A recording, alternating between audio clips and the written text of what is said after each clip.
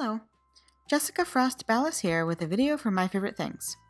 Today I'm creating a masculine galaxy birthday card using different distress sprays and the fun new Blast Off Die-namics, so let's get started. First I spray 2 watercolor panels cut to 8.5 by 4.25 with distress resist spray. The spray needs a little time to dry, which is why I do it first, but once it's dry it will resist anything that gets sprayed over it, leaving nice white splatters that will be the stars of my galaxy. You could also use white gouache for the stars, but honestly, I've never used the resist spray before and I wanted to give it a try. Next, I set that aside to dry while I worked on the Blast Off rocket ship. I started by die cutting the rocket from cement gray, steel gray, and white cardstock.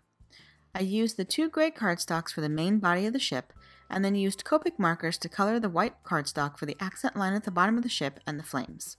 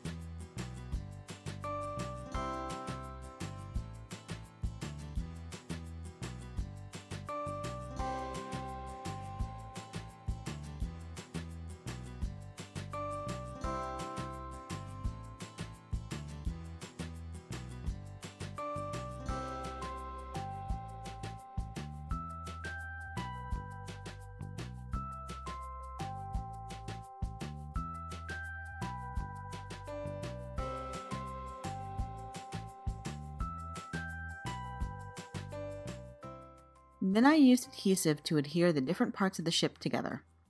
The die-cut pieces have little scored lines to help show you where to line up the different pieces, which is really helpful.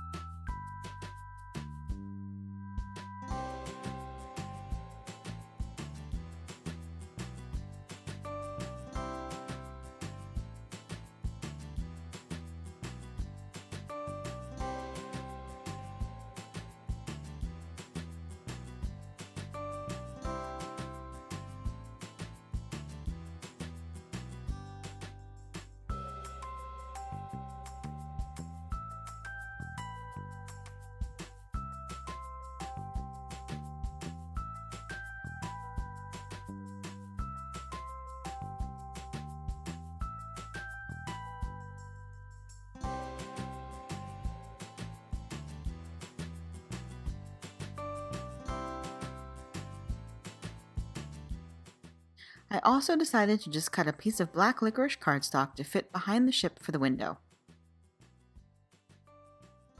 Once my resist spray was dry, it was time to work on the galaxy. I've created galaxies before using ink blending or ink smushing, but wanted to see how it would turn out with the sprays, and I was really pleased overall.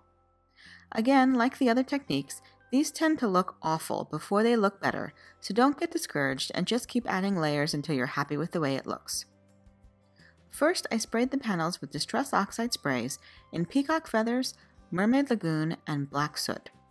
This was also my first time using any of these sprays, so it was fun to see how they worked compared to using regular Distress Oxide ink pads. Don't forget to give the sprays a really good shake before you get started. I added more spray to one panel just to see what the difference would be. And occasionally I used a piercing tool just to carefully hold down the paper in the center so it wouldn't buckle too much as it was drying. I added a few layers of spray, drying them in between with my heat gun. The Oxide sprays are more opaque than regular distress sprays, so you get a really interesting layered effect.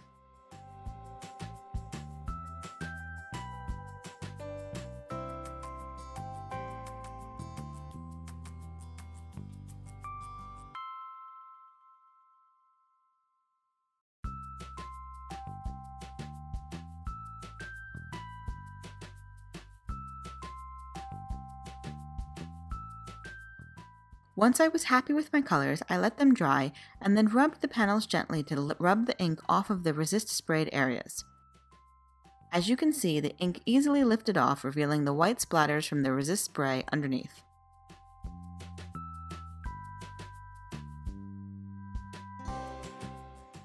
Next, I decided to add some sparkles, so I started by spraying the panel with antiqued bronze mica spray. I sprayed it and I also added splatters with a paintbrush. It has a really gorgeous finish when it's dry. And finally, I added sprays of brushed pewter spray stain and then let both panels dry completely. Once they were dry, I trimmed them down to 3 3/4 by 8 and adhered them to a side-folding card base. I stamped a sentiment from Best Friends of the Universe onto black licorice cardstock and heat embossed it with white embossing powder before trimming it down to a thin angled label.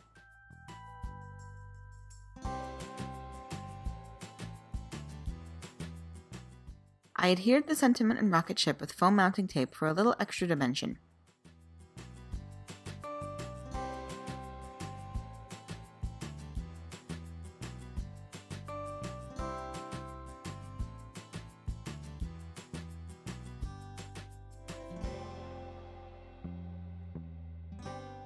Finally, I finished the card by adding a few white gel pen accents to the ship.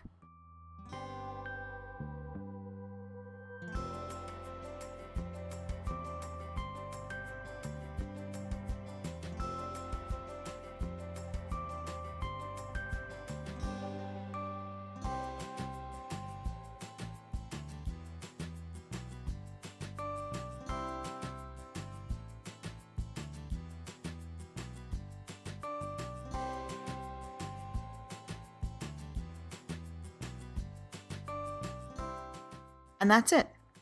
I really enjoyed playing with the various sprays and I love how the galaxy turned out. I hope you enjoyed it too. Do you have a favorite way to create a galaxy? If so, I hope you'll share it in the comments below. You can find more information on all the products I used in the YouTube description or over on the MFT Stamps blog. Thanks so much for watching, have a fantastic day, and happy crafting. Bye!